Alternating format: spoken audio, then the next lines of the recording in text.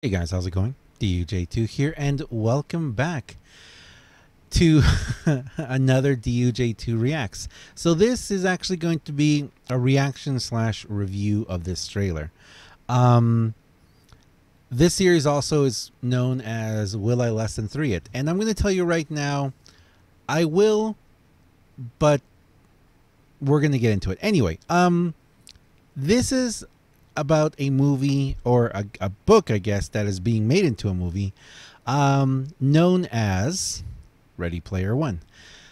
So before I start, let me just say this. Huge spoiler warnings. I have read this book multiple times. I have listened to the audiobook of this book multiple times as well. I love this book.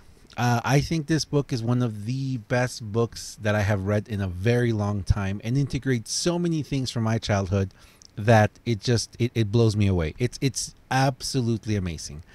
Plus the fact that I I work so much listening to Rush albums. So yeah. So let me just say that. So I'm gonna be talking about a lot of things about the book in this video, and we're going to go through the whole thing. So I've seen the trailer one time, okay? And the only reason why I saw it was because I saw it in my feed, and I was like, wait, I didn't know this movie was even being developed actually yet. I mean, I kind of lost track on their whole, how they were developing this book and everything into the movie, you know. The only thing that I knew, that I heard last, was that Steven Spielberg had signed up to make this movie, and this was a while back actually. And he had also said that none of his movies were going to be represented in this movie. Now I don't know if that's true or not, or wasn't true or not, but apparently the movies, well, watch for yourself. In 2045, there's nowhere left to go. Nowhere except the oasis.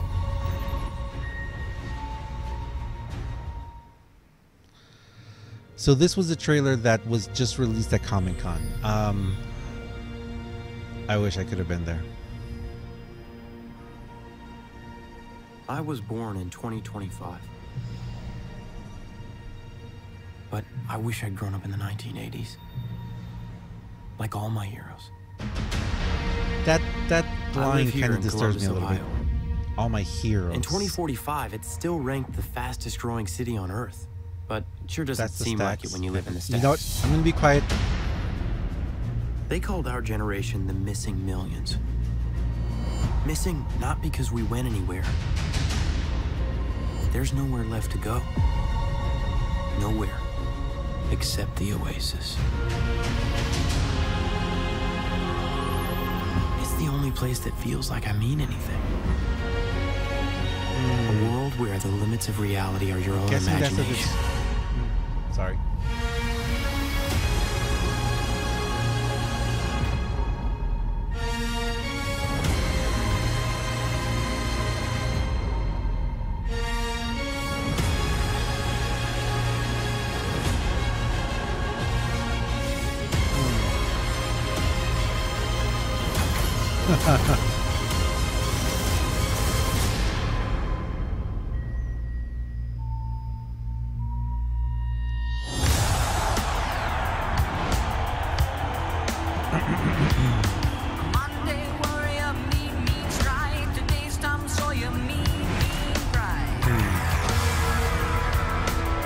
Yeah, this is just, wow. I don't even know what to say, guys.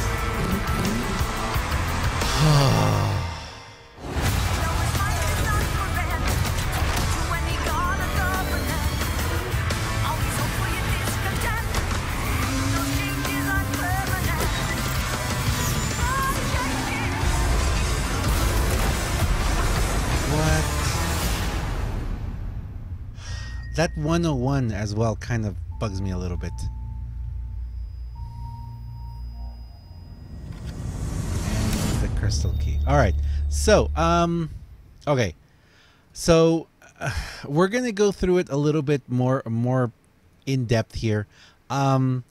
But I'm gonna say right now, this is from just watching this. My initial reaction is, oh my goodness, I cannot believe they're going that massive. Now, if you've read the book, if you know what the story is, I mean, you know that the way that Ernest Cline describes things, it's absolutely incredible. So again, guys, spoiler warnings. I'm gonna start talking about the book right now. So as we know, it's all about the what's it called? It's all about the Easter egg, right? It's all about the Easter egg. It's all about, Wade finding the egg, or just going through the whole thing. It's also, what I'm kind of curious about is the fact that we don't really have Anorak's Invitational there. I kind of thought that that would be what our first trailer would have been like, the invitation, him just, saying the whole thing. And they could have made a whole, I actually thought that's what the first trailer we were ever going to see of this movie was going to be about.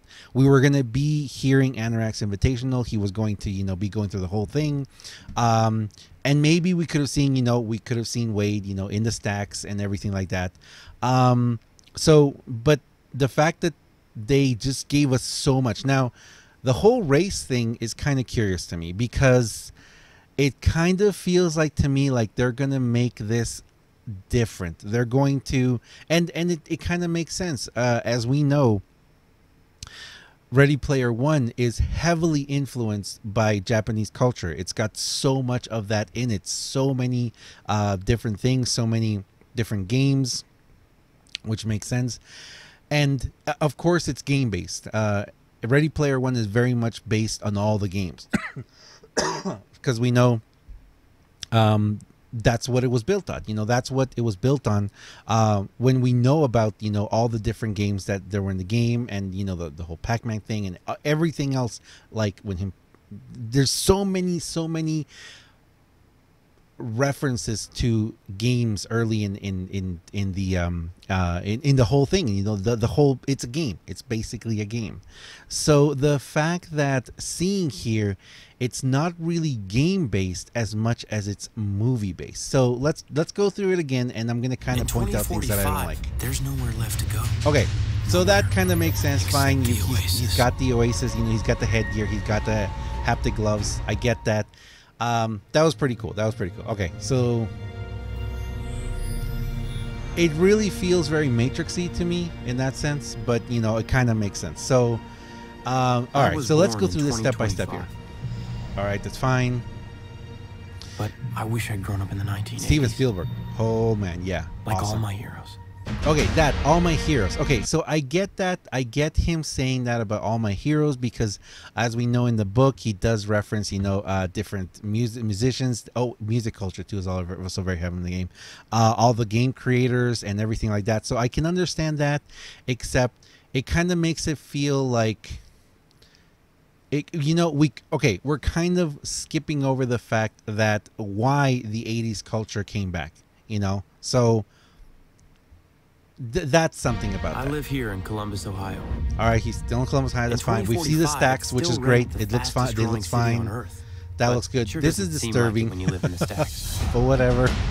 Okay, there's his. Okay, there's his millions. Okay, there's his. Oh, that's just weird, man. Okay, anyway, there's his little hideout, so I make sense of that. The whole missing millions thing, well, that was more of a reference towards is it Shoto? No. Shoto is the younger brother, isn't it? See, I forget. But anyway, yeah, so that's more of a reference to that in the Japanese culture, not really, the fact that everyone went hiding into the Oasis, but whatever, I understand that. This thing. Okay, so that thing is kind of interesting to me. It's actually scanning his facial, and I understand that because, in the book, it constantly references on how there is like facial recognition software and facial recognition, in different things. And to me, I never really understood how that was possible if you just had the headgear, just like the goggles.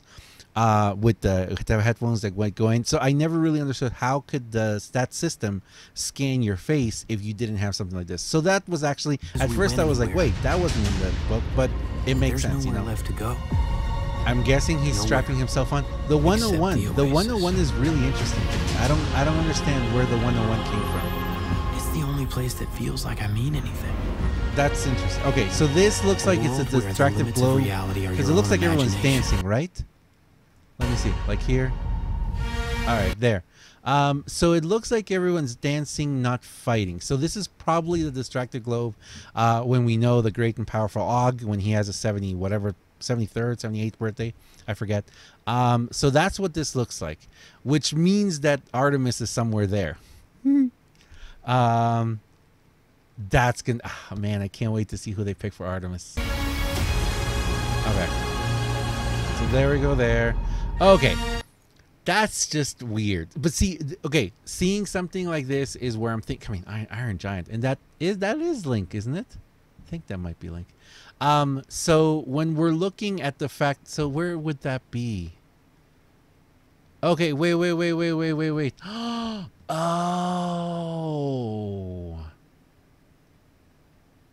Is that the orb of Azyavak in the back? That might be the orb. That might be the orb of Azyavak. And that might be Anorak's castle in the back. Okay, so that might be the orb of Azyavak. It might be. It looks like a force field of some sort. So this is what I mean by they are going very US based kind of. And it makes sense. It makes sense because if they were to put all of these Japanese references, I really believe, I mean, so many of them went over my head and I had to look into them and figure them out.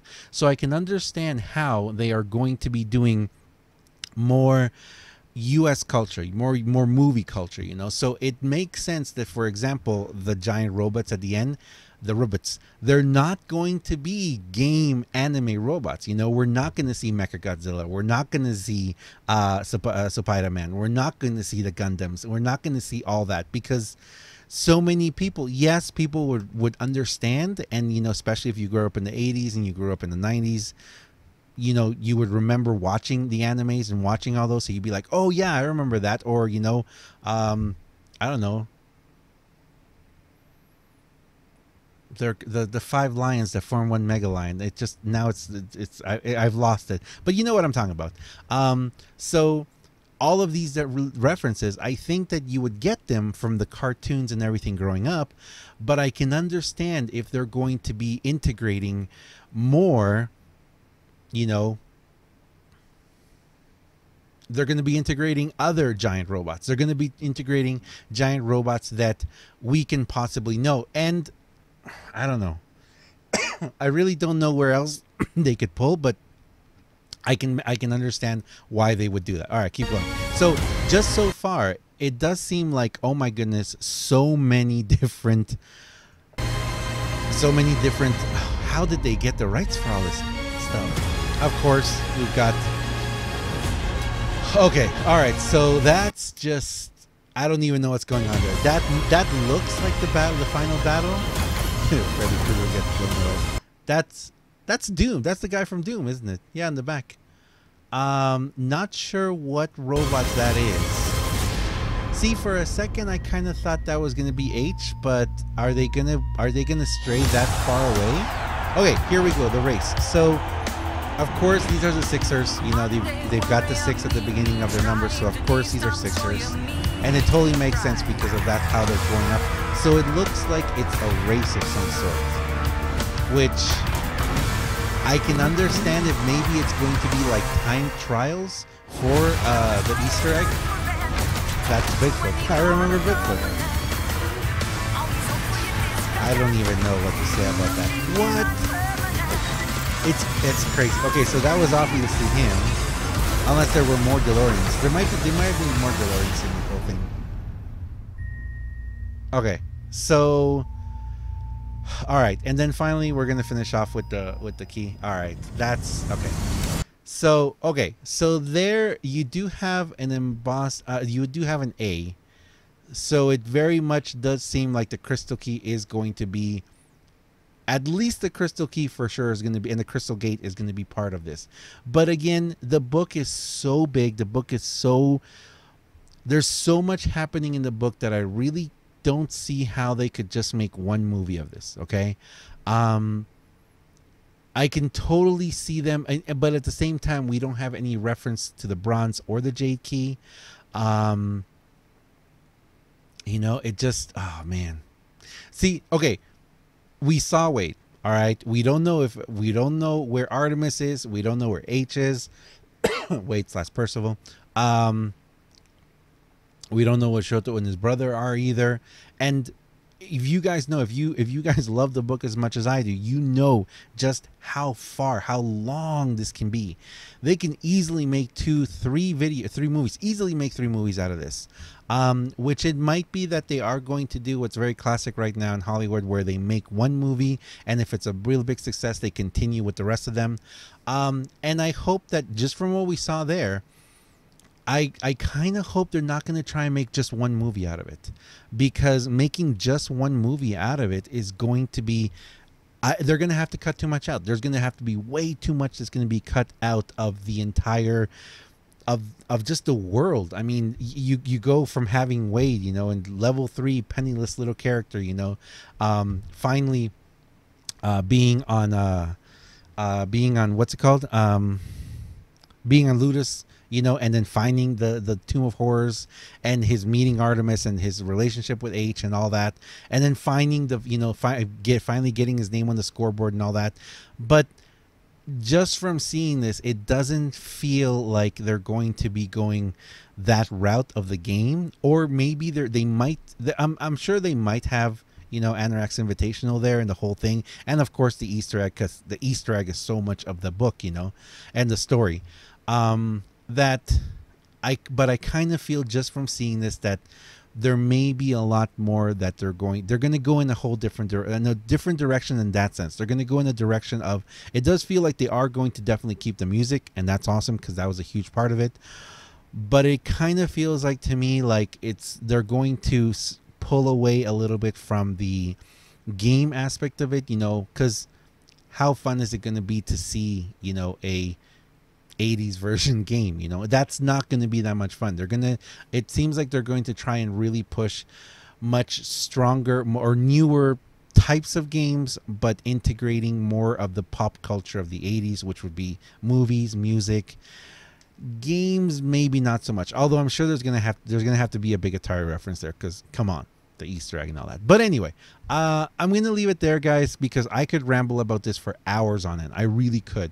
I'm gonna dive into this even more. I'm gonna dive into this even more. I'm gonna see if I can't see any really big Easter eggs in there, anything that I can really find out like that. And I'm gonna keep a huge eye on this. Anytime anything else is said about this movie, I'm gonna talk about it, because this is possibly my favorite game. I'm sorry, my favorite book in a long time. And I kind of feel like Armada by Ernest Cline, it was good, but it was too similar. So, and it kind of felt like they were in the same universe at times, but then they weren't. I don't know. That's a whole other topic for a different day. But anyway, I'm so excited, guys. I am so excited. I'm so thrilled about this. I had to do this. I had to make a video about this right away. So this is like my reaction, because this is the second and third time I've seen this video, and I know just by seeing it, I'm missing so many things of it, and also my initial review of it. I really do want to get so much deeper into this. I kind of wish we would have seen Sorrento as well, and I kind of wish we would have seen more of the key characters in the game, just so we would have had a little bit of reference. I really hope that's not H. I really hope that's not H. Anyway, thank you very much for watching, guys. As always, I am DUJ2. This has been... well, I know I'm going to love it, guys. Will I less than 3 it? I will. I will, no matter what. Unless they completely mess it up. Unless they really, really mess this up. I'm going to love it. I'm going to love it so much. And again, a movie like this, I hope that they put so much money behind it, because a movie like this does have the potential of reviving so many movies from the 80s, because that's obviously the area we're going to be in. We're going to be in the 80s. So, but just looking at there, I mean, there's, how many years has it been? It's almost been 40 years, guys. At least it's going to be a good 30 years, you know, because of the gap and everything. But there's so many of these movies that I know are going to be, if this movie is a hit, if this movie is a big hit, there's so many movies, so many games, so much of that culture that is going to be thrust back into the spotlight, that I hope that the studio, and I hope that they're giving it their best. I hope they're giving it their all, because I want that key too. Anyway, thank you very much, guys. I'll see you guys next time. See ya.